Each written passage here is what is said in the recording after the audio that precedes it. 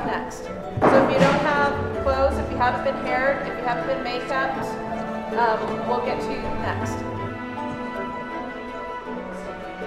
We've got two World War I related minutes tied to the fact, of course, this is the centenary of the start of World War I, 1914.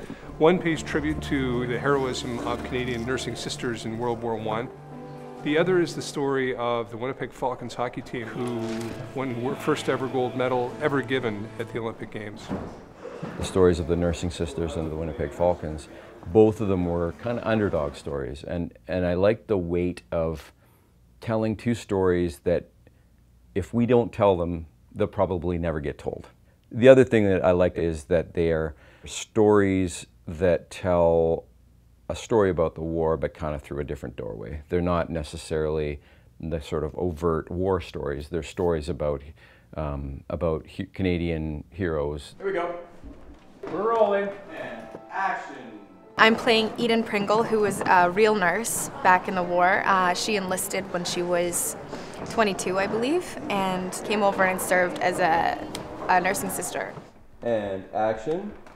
I've never played someone who was actually a real person before. It's great, I love it. It's such an honor, especially someone who did such an honorable thing, serving in the army, helping to shape our country into what it is today. It's a lot of pressure because you don't want to mess that kind of thing up. You know, it wasn't easy growing up on Sargent Avenue. A bunch of Icelandic boys that no one wanted around. Excellent. Cut. I know for the actors involved, we're putting a lot of pressure on ourselves to really make these great. For this one, we can lose our skates. Yeah, lose our skates.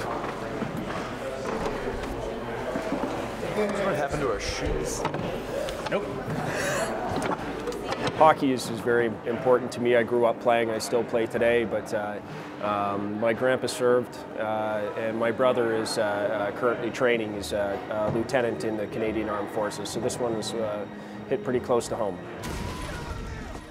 It makes me want to make it genuine, or do my best to make it genuine, like really carry myself like a hockey player, really carry myself like a soldier, make it as authentic as possible so that when my grandpa and brother see it, they'll be proud. Action! Action!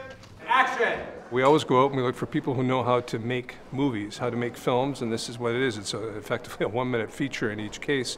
And then what we bring is the preoccupation with authenticity to it. So you can look at this, you can say, those costumes, those are real costumes. We have an expert on set who knows how people dressed, how people talked, what kind of phrases they used, because that's important. These would be the very fresh, straight off the truck, still in their uniform, still probably in this wet gear. Yeah. They haven't been stripped off yet. These are used for film.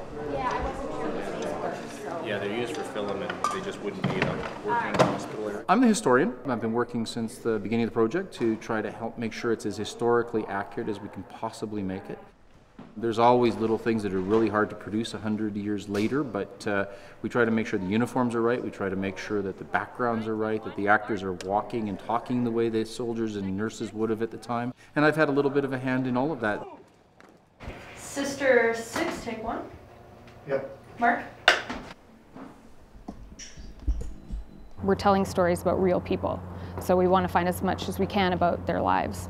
It's really interesting to go and find out about these women and boys, who they were, and sort of uncover their lives. And to be quite honest, I get a bit lost in tracking them down through Ancestry.com and Library and Archives Canada and whatever documents we can find. It's a lot of fun.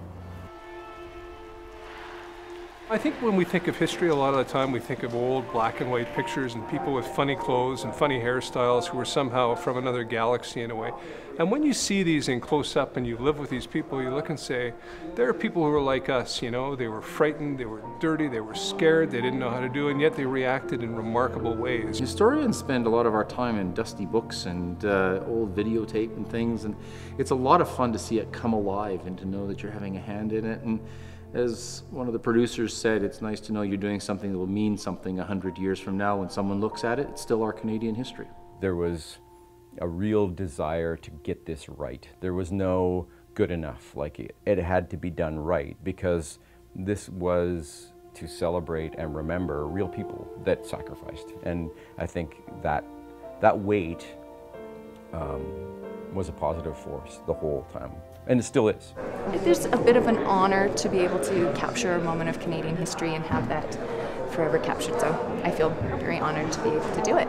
So just a huge point of pride to be able to represent a small part of Canadian history and try to make it significant to the people today.